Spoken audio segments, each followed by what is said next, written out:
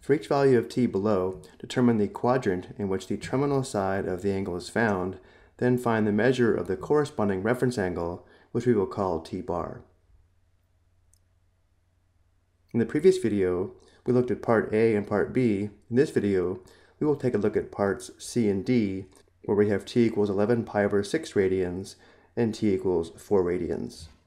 So for t equals 11 pi over 6 radians, we begin by sketching the angle in standard position, which means we start along the positive x-axis and rotate 11 pi over 6 radians in the counterclockwise direction. If we needed to, we could convert 11 pi over 6 radians to degrees, which would give us 330 degrees. But let's practice working with radians. Notice 11 pi over 6 radians is less than 2 pi radians because 2 pi radians would be equal to 12 pi over 6 radians, which means you rotate pi over 6 radians short of 1 revolution. So this is the initial side of the angle in standard position.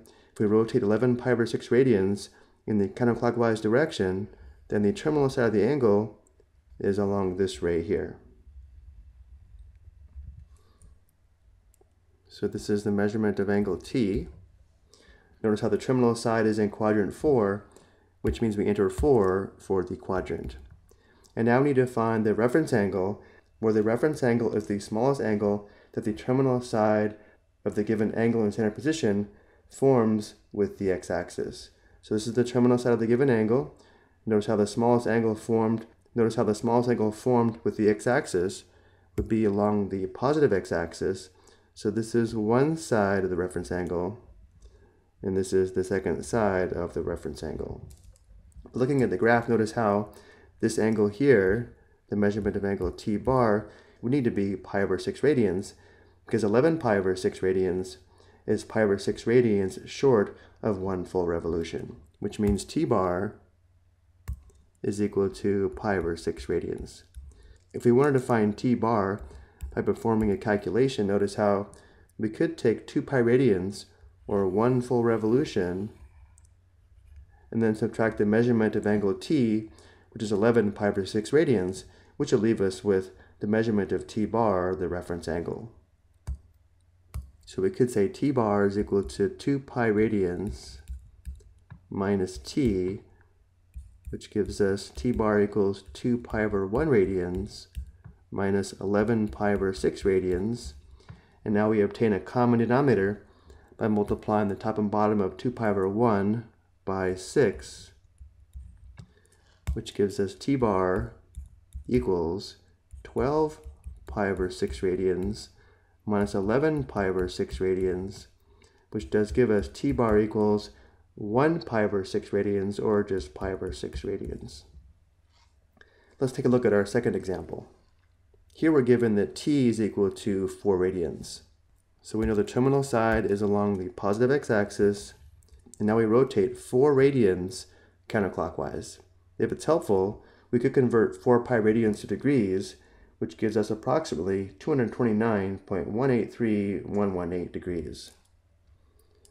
But thinking of this in terms of radians, we know half of a revolution, or pi radians, is approximately 3.14 radians, and 3 pi over 2 radians is approximately 1.5 times 3.14, which is more than 4, and therefore the terminal side of 4 radians would have to be in the third quadrant. So if we rotate 4 radians in the counterclockwise direction, then the terminal side of the angle would be approximately here. So here is the measurement of angle T. Notice how the terminal side is in quadrant 3, and therefore we enter 3 for the quadrant. And now we need to determine the measurement of the reference angle, where one side of the reference angle is going to be along the terminal side of the given angle. And to form the smallest angle with the x-axis, the second side of the angle would be along the negative x-axis. So this angle here would be t bar. To determine the exact measurement of the reference angle, notice how we could take the measurement of the given angle, which is t, and subtract pi radians, or 1/2 of a revolution.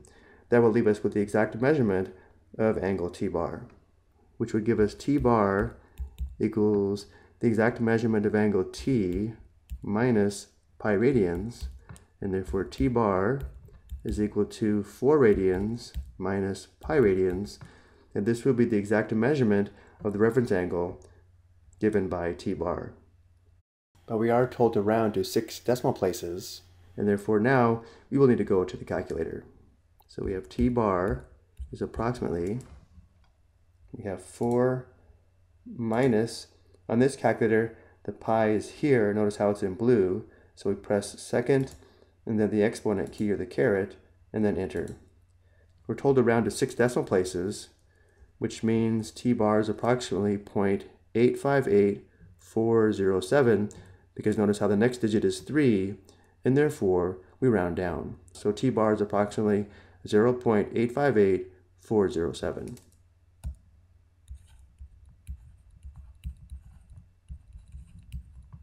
This is what we enter for t bar. Before we go, here are some notes that can help determine the measurement of a reference angle when the given angle is between 0 and 2 pi radians, or 0 and 360 degrees. I hope you found this helpful.